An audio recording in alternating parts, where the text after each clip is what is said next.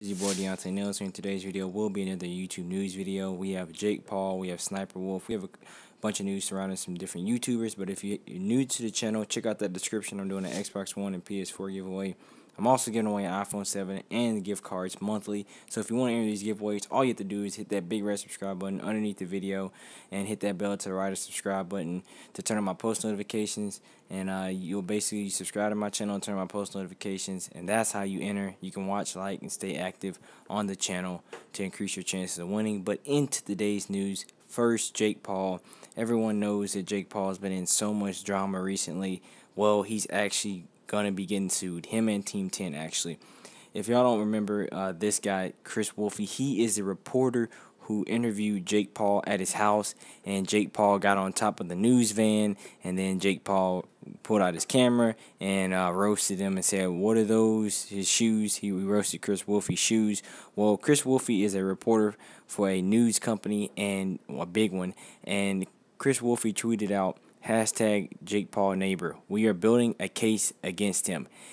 And then he tweeted out this. He said 51 of hashtag Jake Paul neighbors meet with LA police, fire, building, and safety officials, rep from the city's attorney's office and councilman's office. So that means 51 people, or 51 of Jake Paul's neighbors and people that live around him, are going after him and trying to file this lawsuit. And then Chris Wolfe tweeted last, hashtag Jake Paul neighbor, we are giving the city time to investigate, but a public nuisance lawsuit is on the table. So that is incredible. So that means Jake Paul and Team 10 could be getting sued for millions of dollars.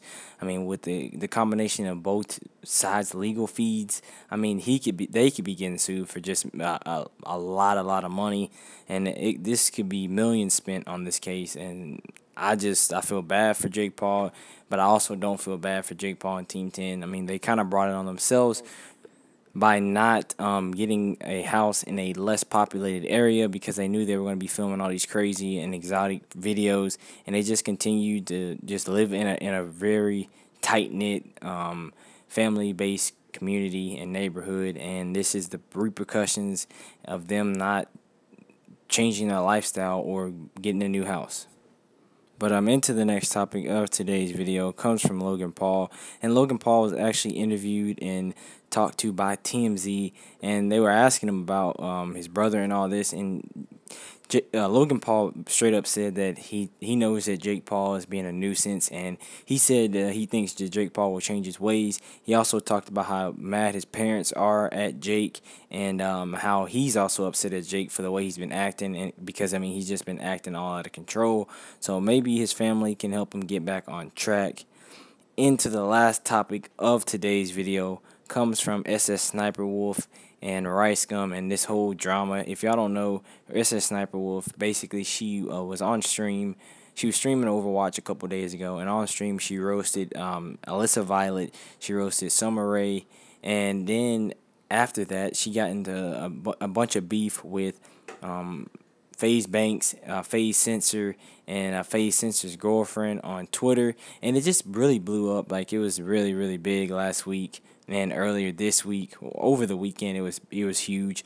Faze CENSOR ended up proving that Sssniperwolf was lying, and then today, Ricegum made this video, and in this video, Alissa Violet roasted the absolute mess out of Sssniperwolf, bringing up how Sniperwolf had been to jail, bringing up how she had nudes leaked on the internet, and she was just really going at her. And if y'all haven't seen Ricegum's video, I would definitely check it out. I would only watch it though if you don't like Sniperwolf, because if you like Sniperwolf, then you might not like this video, because they are really going after Sniperwolf in this video, and I think we will be seeing a diss track on Sniperwolf here soon. And I mean, if there wasn't, I would be really surprised, because every time Ricegum is getting ready to make a diss track about somebody, he talks about what that person did in a video. So we could be seeing a diss track on Sssniperwolf from Ricegum, Faze Banks, Alissa Violet, and that whole crew. But thank y'all for watching. I really do appreciate all the support. Hit that like button if you enjoyed the video. Also hit that big red subscribe button underneath the video to subscribe to the channel, and hit that bell to the right of subscribe button to turn on my post notifications so you know when I post videos. And follow me on Twitter. Both of my Twitters are on the screen. My news and my personal Twitter is on the screen now. Thank you for watching. It's been your boy Deontay Nails. I'm out. Peace.